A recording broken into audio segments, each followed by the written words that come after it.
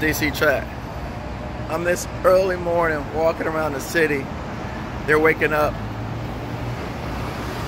here in DC, live, walking around. You know, this is a great city. First of all, if you're in the government contracting, you've got to come and visit DC. All of the agencies are here. All of the major organizations, associations are here. And you should at least find a reason to get down here and pay a visit. Why?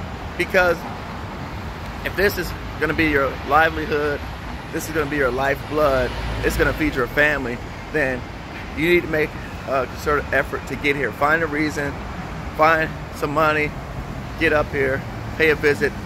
Once you've done your market research and you've identified who it is that you want to start doing business with, you know, start at the local level. Again, I always tell my people, start at the local level first.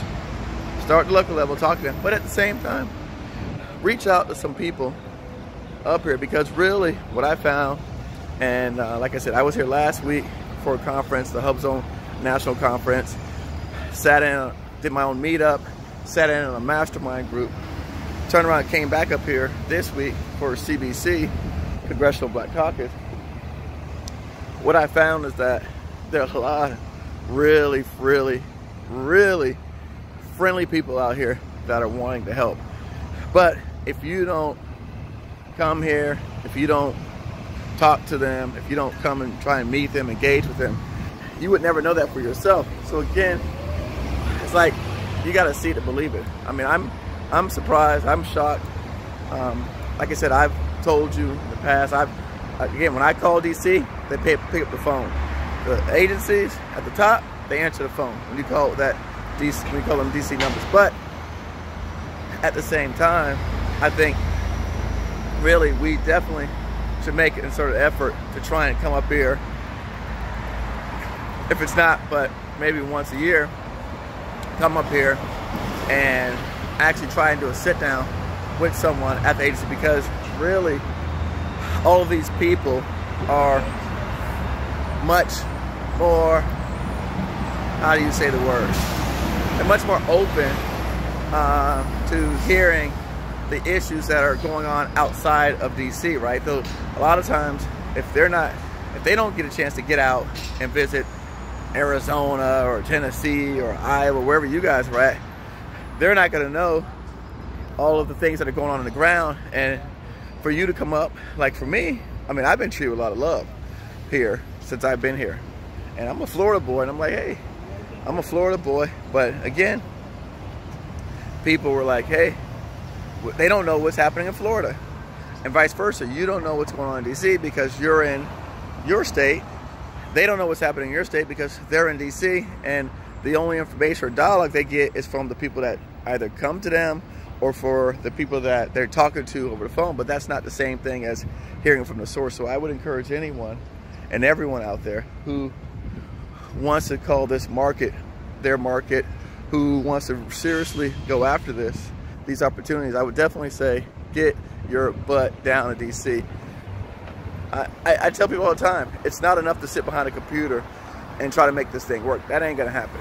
You gotta go to conferences, you gotta go to events, you gotta show up, you gotta be present. I'm telling you, even at the Hub Zone conference, it was interesting because I met a company, and this guy, he was the director for this company, and a lot of times I tell people, well, and you've heard this from probably your parents, and it's a common thing, we got two ears, one mouth to listen. And so as him and I were talking, a lady came up trying to sell her services. And she said she was from California. The company was based out of California, but they were doing work here in DC, major prime contractor, does billions of dollars of federal contracts all over the country. But the guy who was like the small business guy was super nice, down to earth guy. And he asked her, he said, let me ask you something. He says, can you provide flooring services here locally?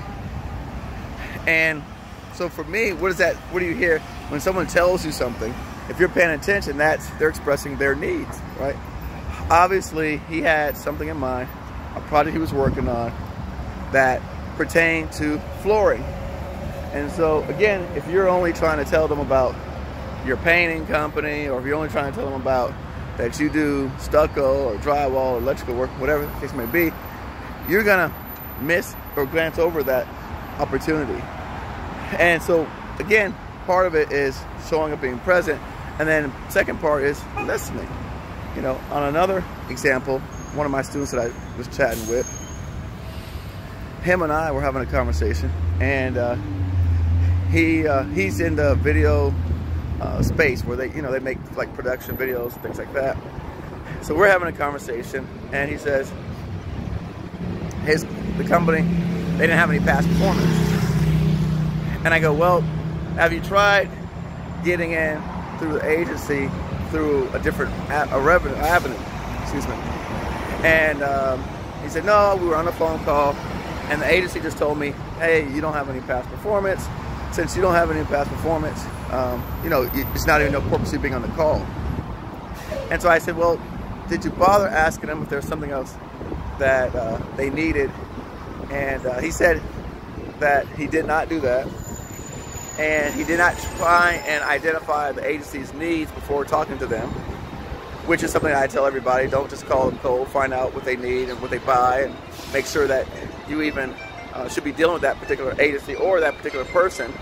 But nevertheless, after talking, he said to me, you know, Eric, they did ask me if I was 8A. And I go, bingo. And you said what? No, right? But again, part of the conversation we're talking about today is listening. If he had simply just paid attention to that statement, the person, again, was telling you what they needed. And so a lot of times I think what's happening is we don't even know how to recognize an opportunity if it slaps us in the face. I mean, this guy was given an opportunity, and he wasn't paying attention. He was so focused on selling his services, selling them on the idea of what he provides, and he didn't think about the customer first. And what we want to do here with my people is change that, and we want to be customer focused. So we want all of my people who watch me, follow me, listen to me, I want you guys to be focused on the customer's needs, finding out what the customer wants, talking to them, and that's the conversation that we want to have. Because when you start listening, the people are more than likely telling you what they need. And again, I have other examples of another student of mine, but we're not going to go into that now. I just wanted to say, look, these are clearly opportunities in disguise. They're not coming to you with a big old bow and a box and a ribbon and all that kind of stuff. But if someone says, are you this? Do you have that? Can you do this? Those are clues into their needs. They don't have to say, I need a flooring company. I need an 8A.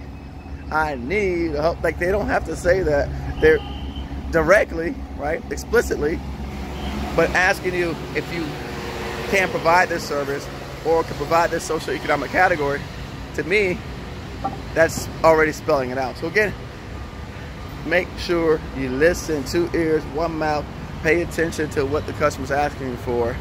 And then we're going to talk later on about delivering excellence, because that's another shortfall that I find with companies who I have either coached into getting in contracts, help facilitate contracts, facilitate projects, is not delivering excellence. So we'll jump on that on another video, but just wanted to talk to you, share a little bit about what I've experienced over the last couple of days and what's going on with me.